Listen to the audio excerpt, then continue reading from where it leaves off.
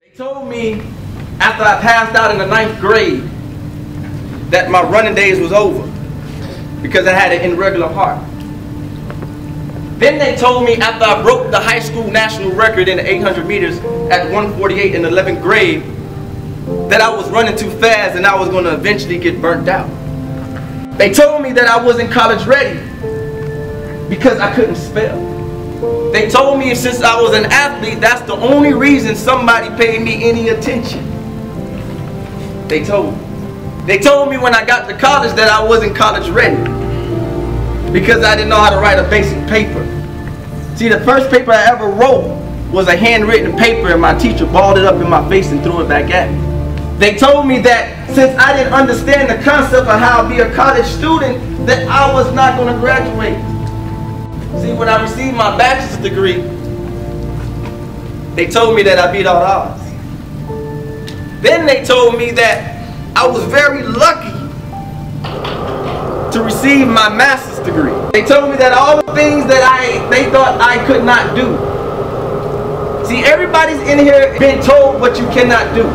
I was told because I had to tell myself that it's not about what you tell me, it's what I believe I can do. And you don't have to beat nobody or prove nobody wrong in here, but prove yourself right.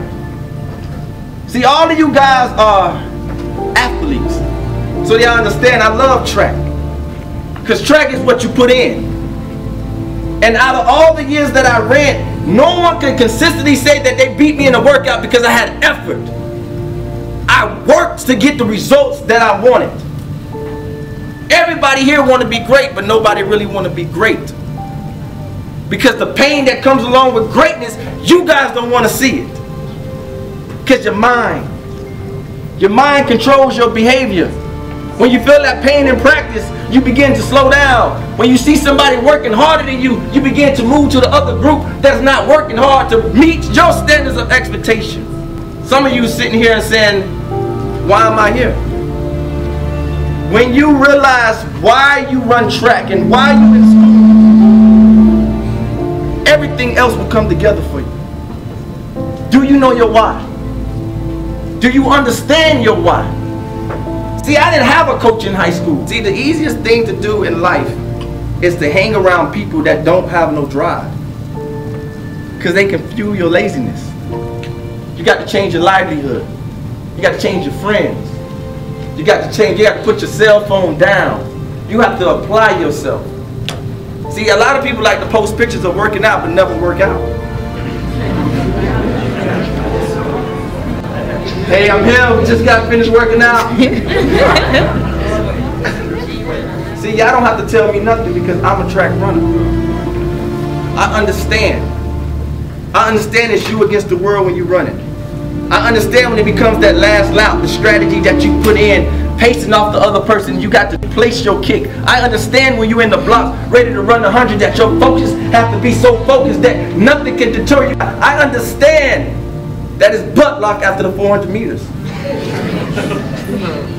I understand if you get out too hard, somebody's going to shoot you with a horse tranquilizer and you're going to fall down. I understand.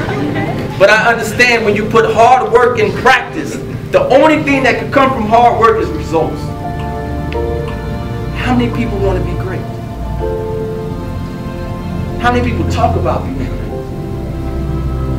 See, I didn't know what the ability that I had when I ran 1:48 in high school in 11th grade. I got to college, I only had 2 pair of pants. I ran my first long run in some high top shoes. People laughed at me. They didn't understand when I ran 1:47.1 my freshman year in college. They said there's something about this kid that is different. I didn't let people beat me in workouts. I didn't care. You had to, if you're going to work out with me, you got to show me you're going to take lead in the workout. Because you're not, I'm going to be right in front of you. Because I didn't want to lose. I got seniors in here. It's your last opportunity.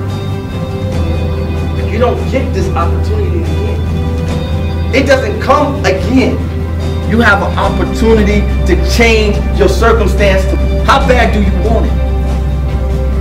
How bad do you want it? How much sacrifice you really put into this? They said to be elevated is to be separated.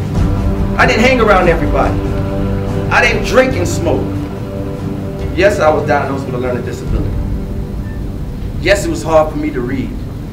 Yes, I struggled in college. Yes, I graduated. Yes, I have 2 degrees. Yes, I wrote 10 stage play productions when they told me that I couldn't write a basic paper. Yes, I produced my own shows. Yes, I won the national championship on a football team, just walked on it and said I wanted to play football, and they gave me a full scholarship because I understood something. Something that man can't create. Something that's put inside of you. Coaches can't make you better. They can only bring what's inside of you out. Stop blaming the coaches for your success. The coaches can't make you better. The coach don't tell you when to go to sleep. If a coach got to tell you to go come to practice, you don't need to be there. It's all dedication, a mindset, a will, effort. Because I understand what it takes to be the best. And I know what the best look like. So I leave with you guys. I encourage you guys to not just talk about it. If you want to be great, be it. Yes, you're a student athlete. In my days, we used to make fun of him and say we was an athlete student, but you're a student athlete. Yes, your job is to graduate, get your grades up. Yes, that's all a part of the deal. If I'm going to put money in you, at least you can do is graduate for yourself. It's not up to your advisors. It's not up to your mother. It's not up to nobody but you. Once we start taking responsibility of our own results, then the change will come. Change your mindset, you change your situation, and then you grow. I don't care how you ran last week. I don't care how sorry the time was. This is a new week, a new day. LeBron James has 24 hours in the day to be great. Michael Jordan had 24 hours in the day to be great. You have 24 hours in the day to be great. Nothing separates you. But what are you doing with your time? That's the question. I have a friend back here. I trained her daughter.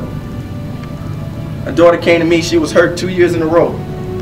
And she said, "Coach, I want you to make me great." We was at the track at 12 o'clock at night. See, a lot of people come to me like, "Hey, Coach, I want to be good. Hey, can you help me out?" Sure. I'll see you at 4:45 a.m. You got to show me that you want it. I don't move, I talk. Man, come on, everybody can talk a great game. Shoot, get me in the corner, I'll sell water to a well. But everybody don't have that drive to do it. So stay encouraged. Believe in you more than you believe in you. And prove nobody wrong, but prove yourself right. Everybody's blessed with a God-given talent. And no, everybody can't be the best, but you can be the best. Think about that.